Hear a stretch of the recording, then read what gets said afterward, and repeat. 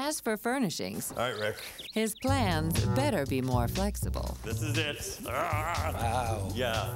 Perfect. If I have only one friend over, two friends over, I don't want to feel as though if I'm sitting on the couch, they're all the way on the other side of the room. But then it also needs to be enough so that when I have my family here for Thanksgiving, there are going to be 20 people in the house. Okay, we don't have to nail the furniture in.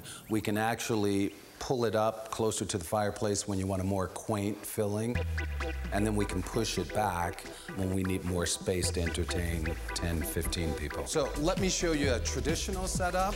Coffee table here, 2 chairs here. Right, very symmetrical, very balanced. Okay, so there are a couple of things that we could do. We could actually flank some chairs around the fireplace.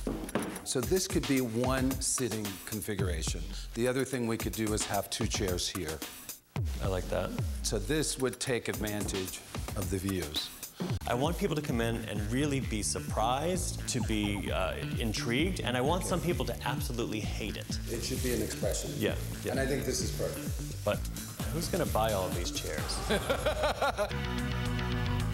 So these are the chairs that I thought might work in that room for a couple of reasons. They're small, they're compact. This would be great. Are they comfortable? They're comfortable. Let me see. I'll be the judge of that, sir.